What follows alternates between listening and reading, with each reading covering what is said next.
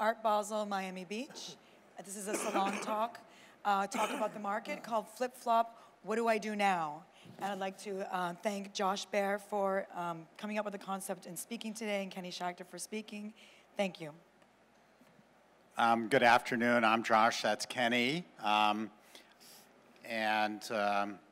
going to do things a little differently, but Kenny Schachter's got the honor of being the only person who's done a talk with me twice. So for some crazy reason, you're back again, Kenny, so welcome.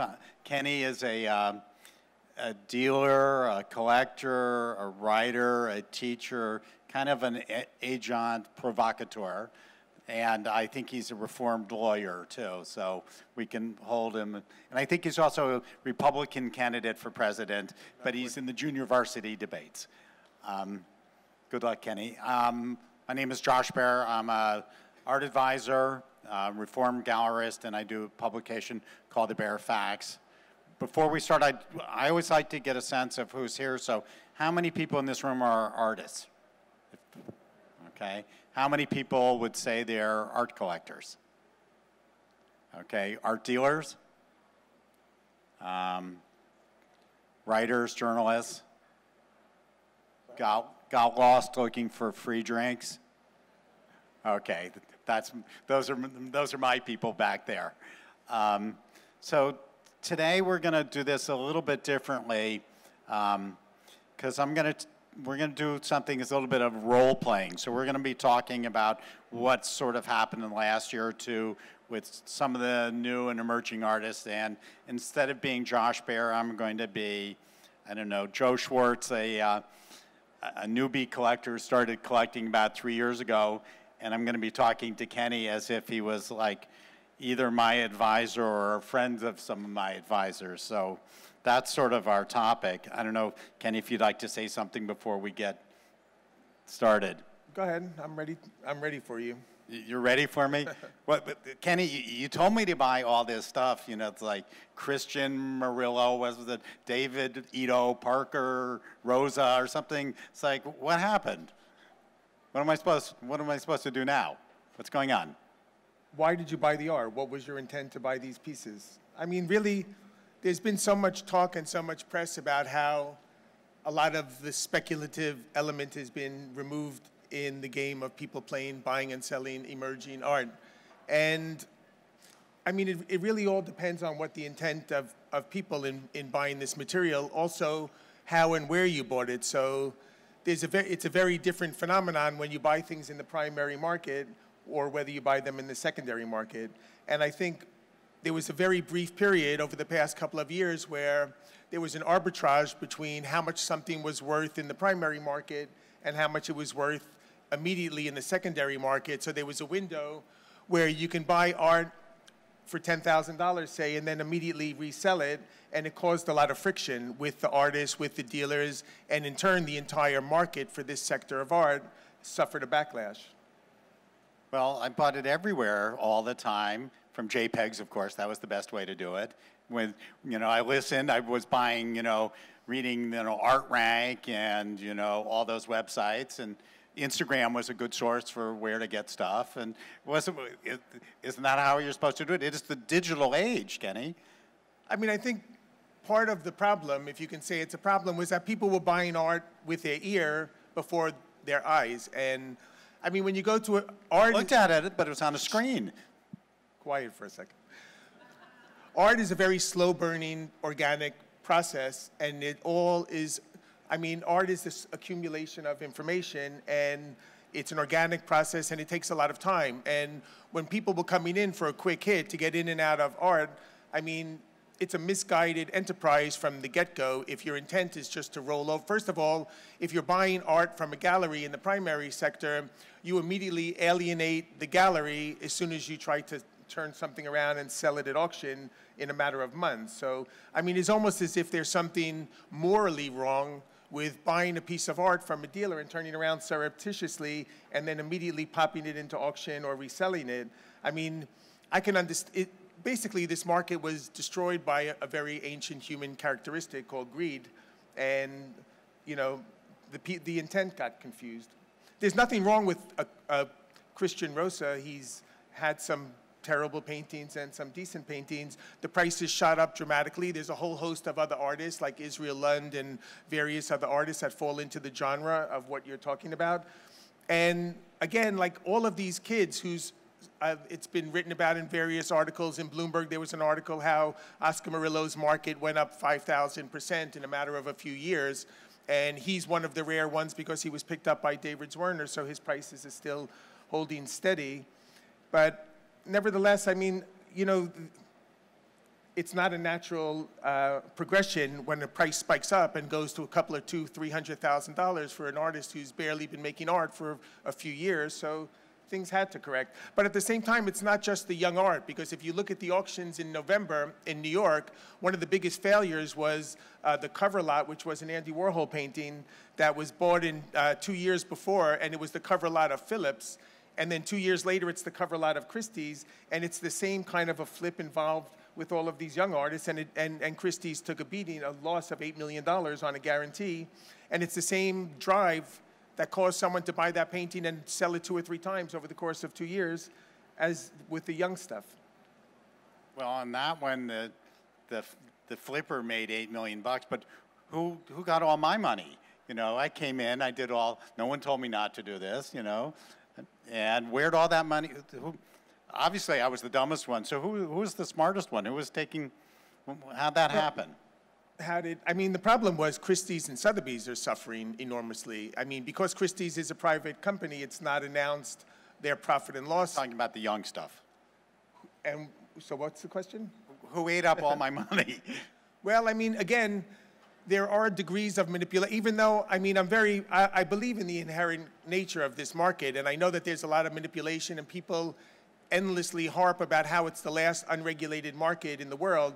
But Georgina Adam from the FT, who's in the audience, had a panel, and it was discussed that there were 167 laws that apply to every art transaction. In the United States, there's a uniform commercial code, so every time there's a transaction, there are a load of laws that apply. Who was making money off of these young artists? It was these collector dealers, dealers, private dealers, everybody. A lot of people did it, but there was also a lot of manipulation, and people were bidding up stuff at auction. If you look at various prices of, say, Christian Rosa, you could see big prices come up, and then the next piece comes up for sale, and it's 80% less, and you wonder That was mine.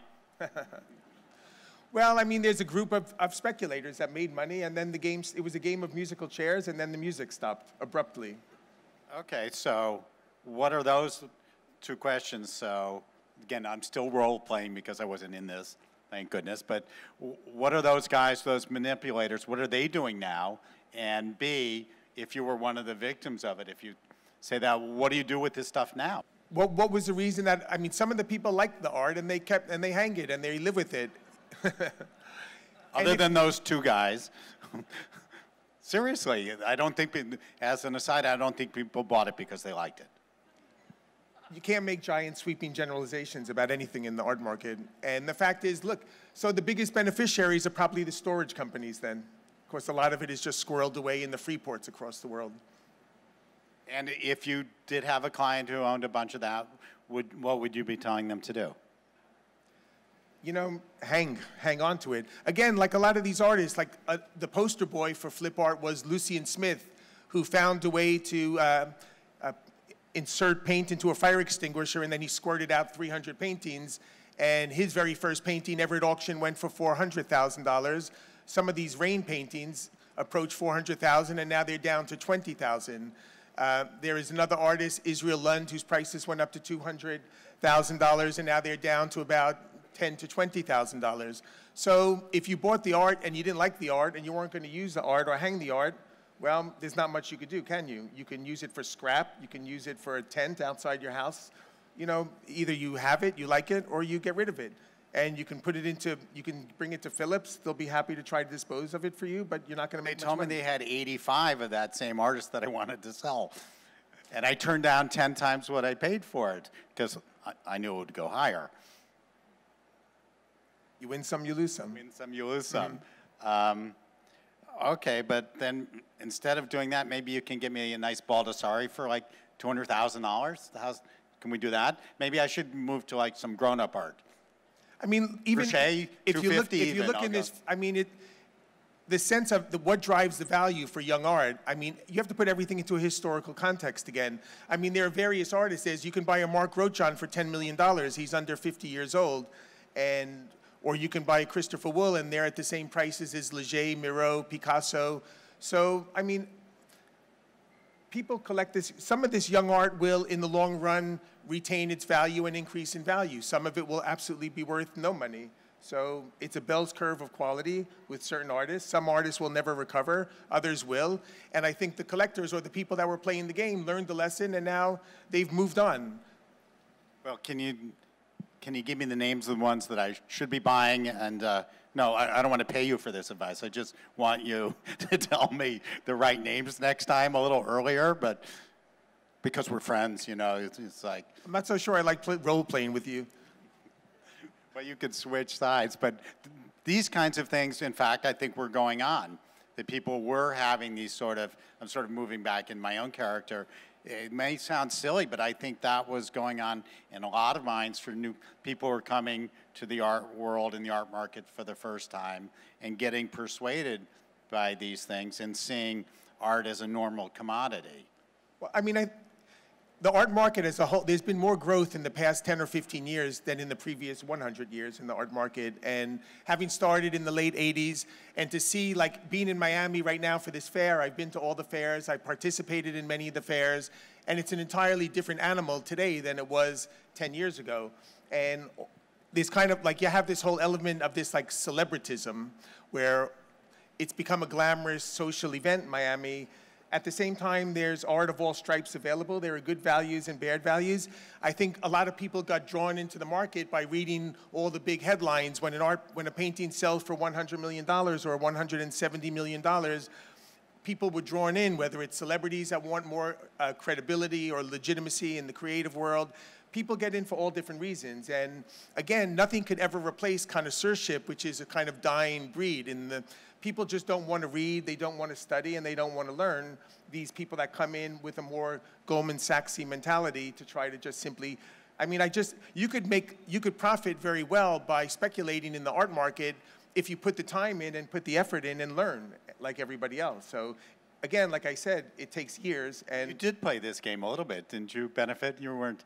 I mean, I collect myself personally emerging young art up to classic contemporary. I made I mean, anyone who's been buying art for decades has made some terrible decisions, and I'm certainly not beyond that. I've made plenty of bad decisions and continue to do so on a regular basis. But really, being involved in contemporary art is a reflection of our time, and you're buying art among your peers, and you buy things that are personal, you buy things that you think resonate in terms of history and so forth, and you can't always win. So if you bought something for the wrong reason and you don't like to hang it, then you can try to get rid of it or not. But really, it was all of this flip-flop kind of stuff, it received a lot of attention, but it was really such a tiny segment of the entire art market. Monetarily, it was a very small, I mean, there's more speculation and more flipping going on in the classic contemporary with bigger ticket numbers and more manipulations going on in the auctions. This kind of Christian Rosser and Oscar Murillo and all of these artists and Lucien Smith, it's really just a tiny little episode and is now basically behind us. Now, the people who are collectors, if they could raise their hand again for a second. Okay, so you're usually the smartest guy in the room, right? In your business, whether it's real estate, law, banking, when you walk into any transaction, you're in control. But now you come, if you're new to the art world, suddenly you're not. And it's a very difficult spot to be in, where you're no longer the smartest guy in the room, you're the dumbest guy in the room. And it's a very unusual thing. It's like, does anybody play poker here? Okay, so there's a rule in poker. If you don't know who the mark is in the game, it's you. And that's what was going on for a while in this market. Now, it may still also, you think it's the case in the Fontana market, the Calder market, well, or I mean, not? I don't. In every market, you have, I mean, the art market today, it's like there are people like, for instance, the Mugabe family are trading Warhols like a full-time job. Their nose is against the screen of the Bloomberg monitor, which is the Warhol market. And anytime you're in a trade with someone of that caliber, they know more than you do. It's an information game. I mean, literally, I've been doing this for 25 years. When I stand in front of a Warhol, I see a different physical picture than they see. They've been doing this for decades. They exclusively, I mean, they've been involved in hundreds and hundreds of Warhol deals, and they see something different. They know the history. They know things, layers of depths of information that I'll never know. So isn't it a good strategy? If they want to buy it from you, you don't want to sell it. And if they want to sell it, you don't want to buy it? Wouldn't that be a safe strategy there? I would tend to agree with that. We're in agreement. They did sell them Illusion Smith, but that's another story. So, I mean, I think, like, even with, you take an artist like Rudolf Stingel, who's a 60-year-old artist, his auction record is about $5 million. And like anything, there are different series he's done over time. And it's, again, it's like there are various degrees of knowledge that you have. There are certain series that are more desirable than others. There are certain years that are more, within everything you really have to know. You can't just go in and say, oh, I think even a young artist who's a very desirable young artist now, showing that Gagosian is a young painter from California, Jonas Wood. Within this body, you can't blindly go in, and you're not buying a name. Again, you have to buy a piece, a good piece within a good series at a reasonable price. So it's all about information. It's all about studying. It's all about knowing the markets and knowing the work of a particular artist in depth enough to make a reasonable and rational decision. But do you think things have changed? I still hear questions about what's the liquidity of this artist and what's the return of investment. Has that changed? I mean, like, the market is broadened so immensely, and like I said before, I think it's increased so much over the past 15 or 20 years. So a lot of different people from different regions have gotten involved for all different reasons. So there are old school collectors that have been involved for generations and generations. But again, contemporary art has excelled to such a rapid degree I mean, if you look at the old master market, I could see it ultimately being extinct in a matter of years. There's such a kind of, it's sad, but there's less scholarship involved. It's less of this, all of the gravity is in post-war and contemporary art. And in a way, when contemporary art is valued in excess of modern art, there's always going to be issues. And again, it all reverts back to what your intent is, what's your dedication, and what's your knowledge about a given subject. So I think that, I mean, there's a load of talk about art as an asset class. Art, it still will take me 2 years to sell a Picasso.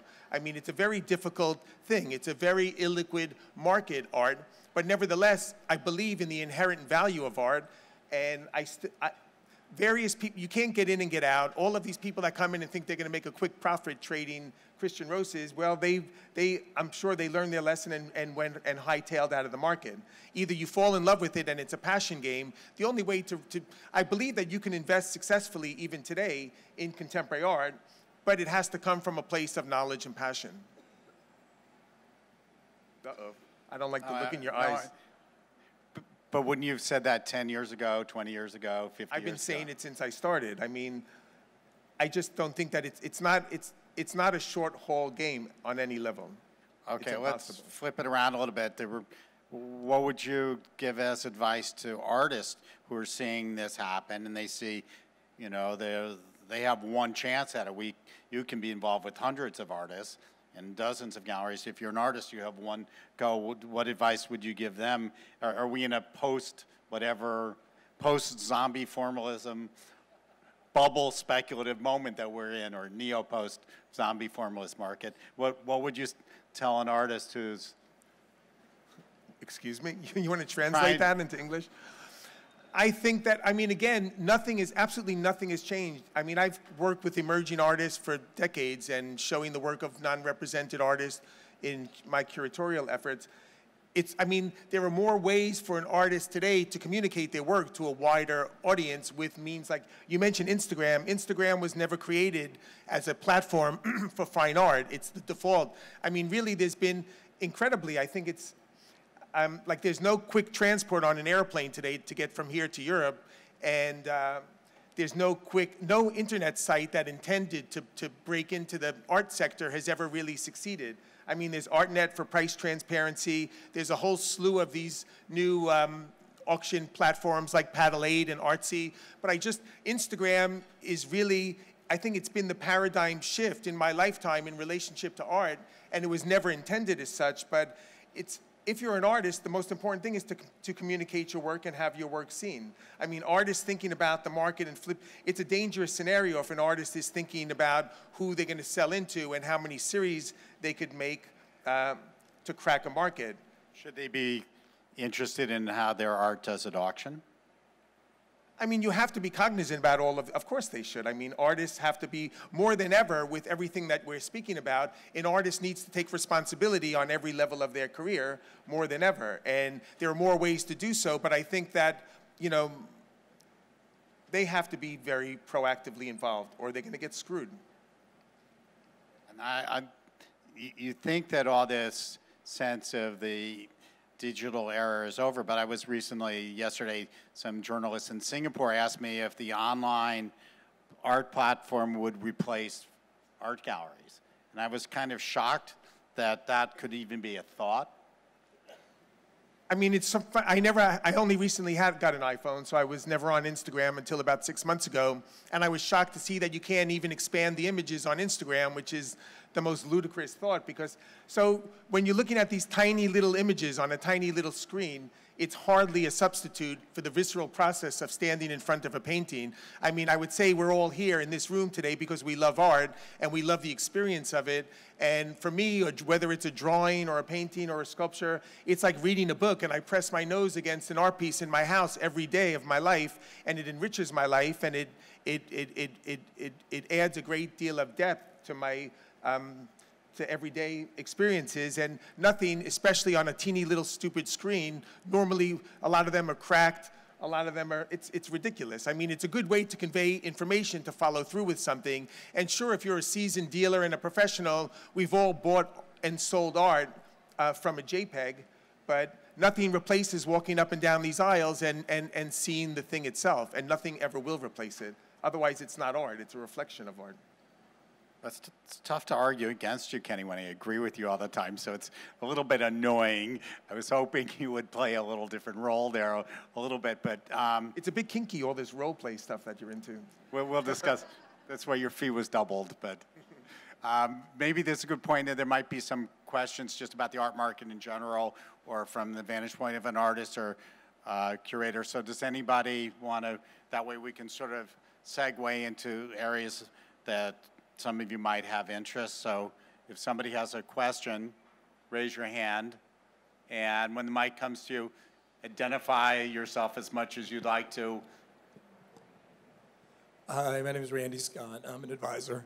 Kenny, I'd want to ask you, if there's an artist that you don't know necessarily, and I'm sure you know most of them, but for those of us who might not, what are your three go-tos to get information on the artist if you need to get something quickly, like scholarly stuff or papers or editors, blogs? For young artists that are getting started, there are variables that constitute how a young artist is valued. And the dealers, for an artist who's having their first shows, the dealer that they're working with is almost as important or more important than that work that they're actually making. So the important ingredients for an emerging artist are: where are they showing, who's buying the work, who's selling the work, and who's writing about the work. And it's just, and these are the kind of the critical response, institutional support. If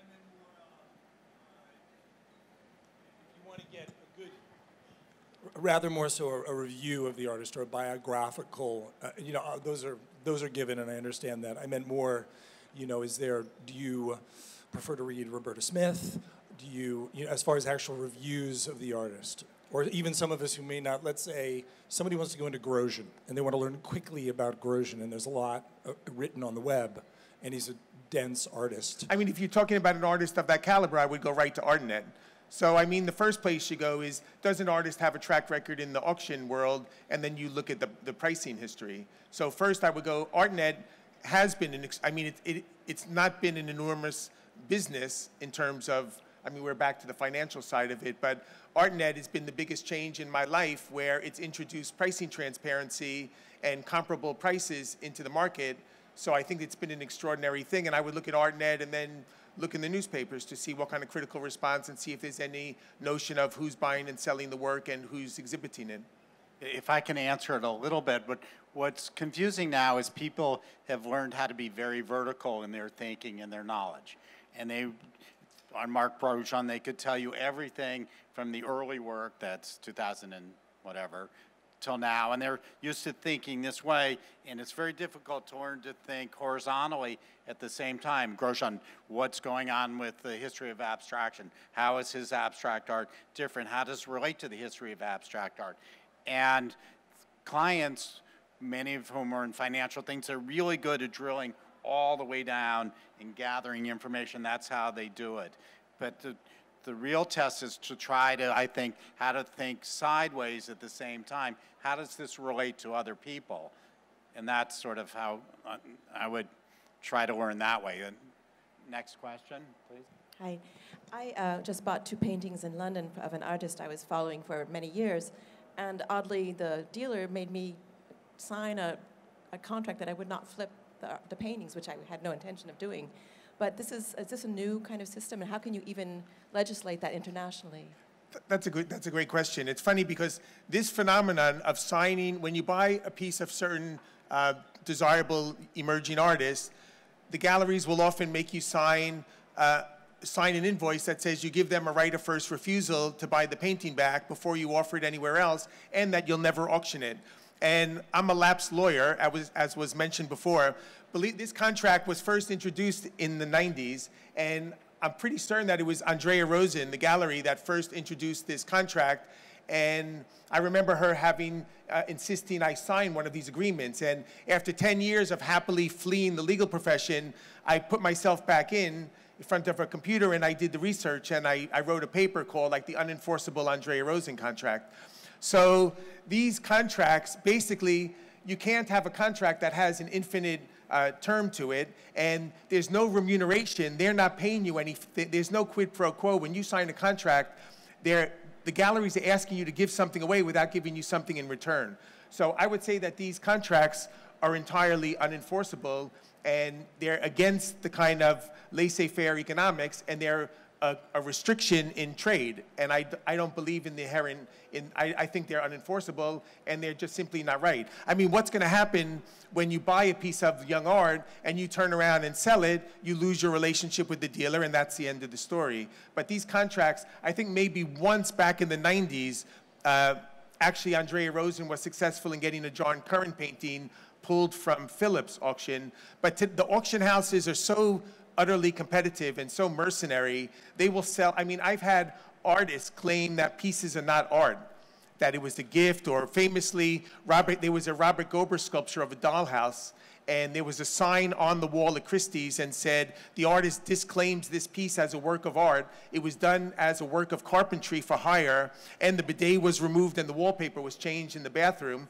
in this dollhouse. But really, the intent of the art is the art, and in a sense, it's true that the intent of the artist has nothing to do with it. The thing speaks for itself, and these contracts are just, I understand, again, if you're buying a piece of art from an artist and an artist is getting started, the artist doesn't want to see their work flip into auction where they lose control of the pricing. If it goes up, then, I mean, the artist, there's so many complications that happen when premature art goes into auction, and I'm very much against it personally. I think that it brings a lot of negative implications for it. It causes, you know, it's a distraction, a disturbance in the organic, slow pricing, rational pricing of an artist. I mean, there's a normal ethical procedure when you come to resell something, which is generally go back to where you bought it from the first place and give them an opportunity. So to be asked to do this and to be placed ahead of 20 other people who might have wanted the same thing, I can understand that desire to sort of have this, what I agree with Kenny's unenforceable, but there's also could be a little bit of a moral thing of they put me ahead of 20 other people for me to get that I'll play along with this and at least give an opportunity. Why did they put you ahead of 20 other people? Because you signed the paper. okay? Because you said, I'll play by your rules, that if it goes up, I'll at least give you that opportunity. What I will say is, if that artist is out of favor 10 years from now, they'll be happy to sell art to the Ayatollah Khomeini. If they walk in and say, you know, can I use my ISIS Bitcoin account to pay for it, and no one else wants it, they'll probably say, how do I invoice you? So, I mean, it works both ways there. We had a question in the back, I think. My name's Peter from, I'm in finance. I'm just wondering, art at its highest level, where you're selling things for $100 million or up to the tens of millions, is that all about just capitalism, or is it about the love of art? So the people buying them, what are they buying it for?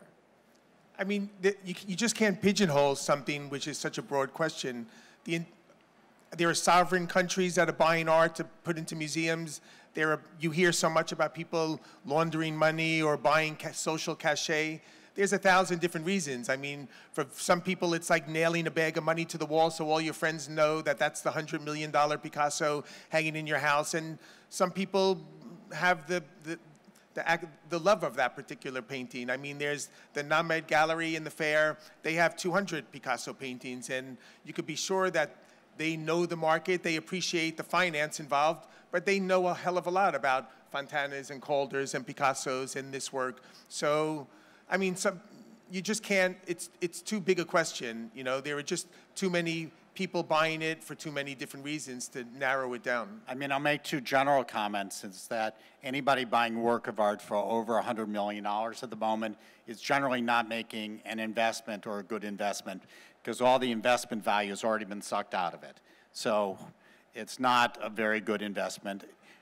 It is a store of wealth, and the only exception to that is because of tax laws that allow you to defer paying capital gains.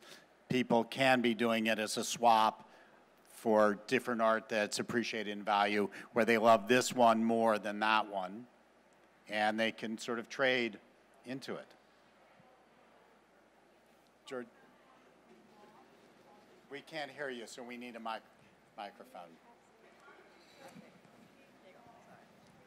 Being an art. The question was, how did Kenny go from being a lawyer, and apparently he still was a member of the bar, to being an art world person? How much time do you have? And I'll tell you the whole story. But I mean, I always wanted, I grew up in the suburbs in Long Island, and I was not even cognizant that art was bought and sold in a commercial context, believe it or not. I was so isolated. And then I just thought that art simply went from the artist into a museum.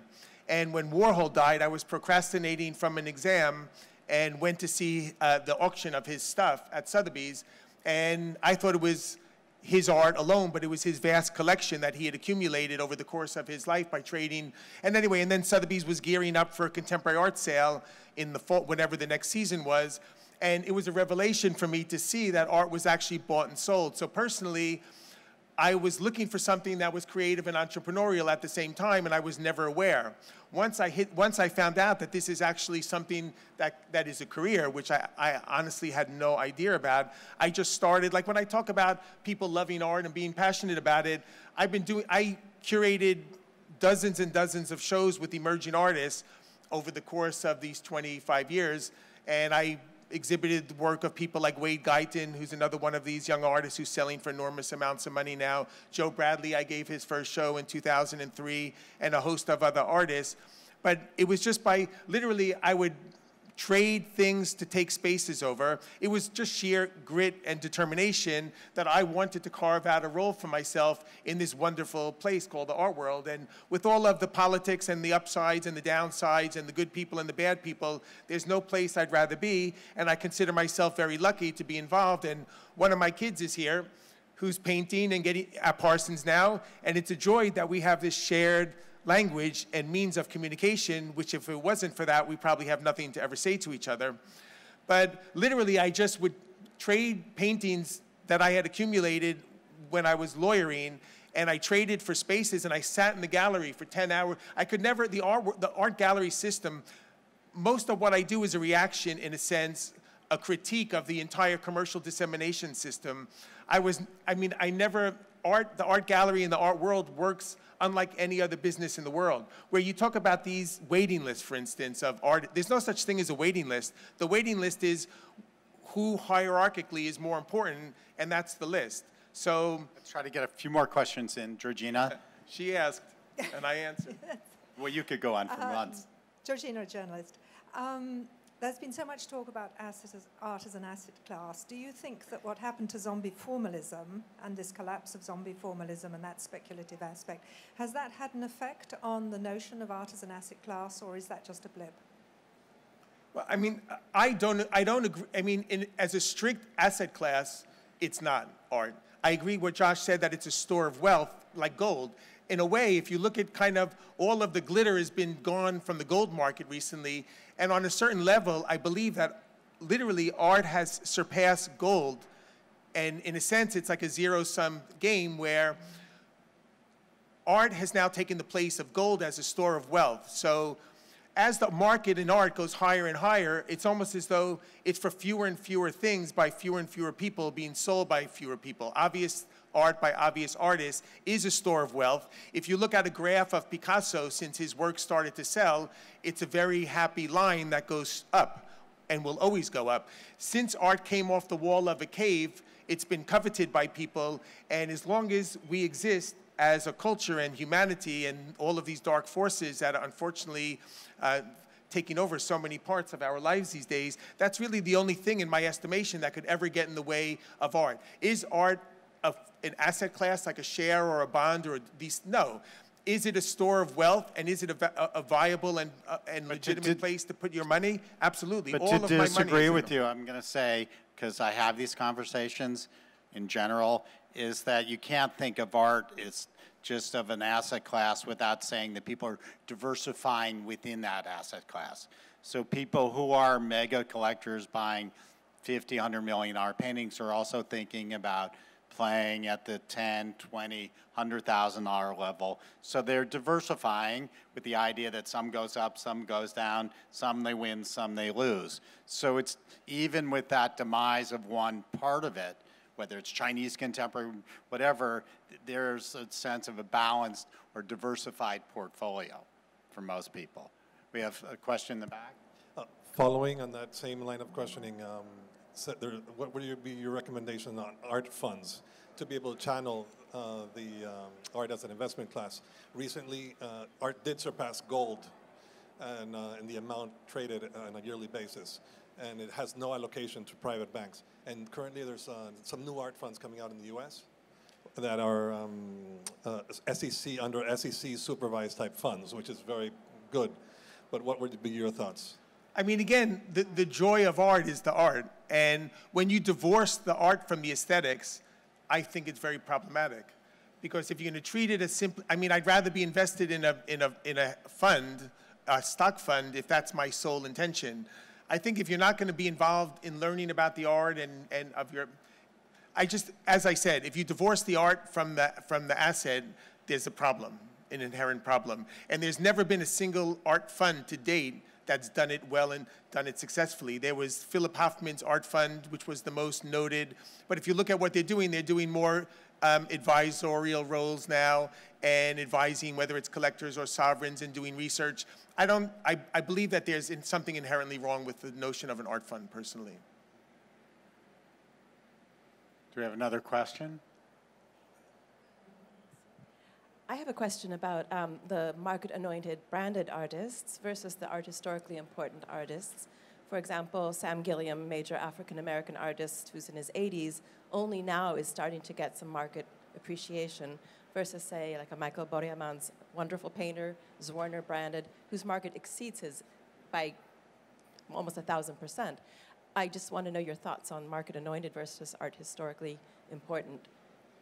Well, Sam Gilliam's a good example. You know, now that big galleries are putting a big push, people who could have bought a Sam Gilliam every day for the last 50 years and didn't suddenly want them. I mean, that troubles me. It's like suddenly, you know, and it means that when the price of something goes up, the demand goes up. conversely, when the price of something goes down, the demand goes down. It's a very bizarre thing, and it on a artist that's been well known historically for 40 or 50 years to suddenly become the hottest commodity clearly means that people buying them didn't like them well enough to be the first or only one buying one that year. So by the time it's made that jump, you've missed the speculative moment because it's already gone up a factor of 5 by that. So it makes me skittish. I mean, the market is a fickle beast, and whether if you see the quality in something that I mean, you can't will a market. So the market, like Josh said, it affirms strength and successes. So it's funny because if something is a masterpiece at 5,000, it's easier to sell like Damien Hirst's 1,928th spot painting than it is to sell the work of an unknown artist that you may consider masterful for $5,000. When something is 5,000, most people at the higher of this more speculative side, no one's interested. When it's 50,000, people start to talk, and then when it's a few 100,000, everybody wants to jump in the game. Again, those are kind of human characteristics that drive people's motivations. But I know people that say, I'm buying this particular artist because he did this or she did this before everyone else, and this work is extraordinary and it should be embraced, should, would, could. But again, the market is a beast, and it's a multi-headed beast, and it works in its own ways. So there are all these various things that contribute to making a market like we've been discussing, but one person or just seeing the value of a piece is not going to be enough. There's a whole host of different things, and a lot of them could be seemingly arbitrary or unfair or unjust in some respect, but that's just the market. Well, most people are actually momentum buyers, and they're following the curve. And they say they don't want to follow the curve and they don't want to be sheep. Most people are. And it takes real courage to buy off the curve, and which should be rewarded, because I think buying art is an act of faith in and of itself. So, and if your judgment and view of history is better, you'll probably be rewarded. And if not, you're buying something you love, like Kenny said. I think we have time for one more question.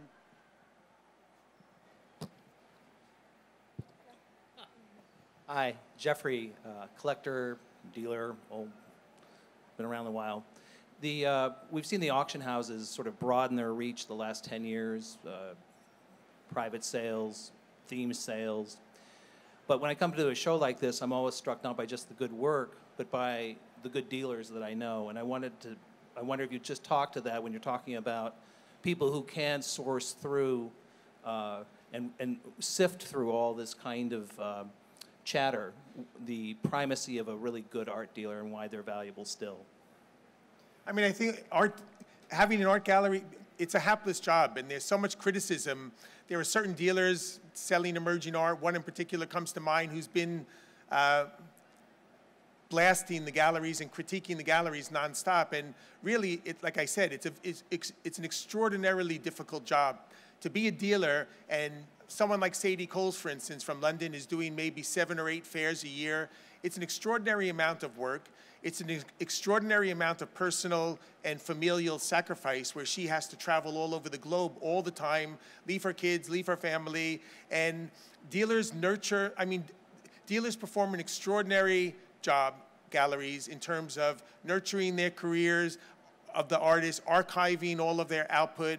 And you know, if you're showing an artist and you're representing 10 artists, you may not agree with every one-person show of one of your artists, but you have to have this unflagging support and continue. And again, and then artists jump ship like free agents, and they can leave the dealer. The dealer can do a whole load of work, and then the artist can jump ship and go to so I think that galleries, I mean, thankfully I don't have one. I've had one in the past, and I much prefer to work independently because the overhead is much dramatically reduced, and it gives me the freedom and the independence. But galleries and here in these fairs, it's an extraordinarily difficult task that they have.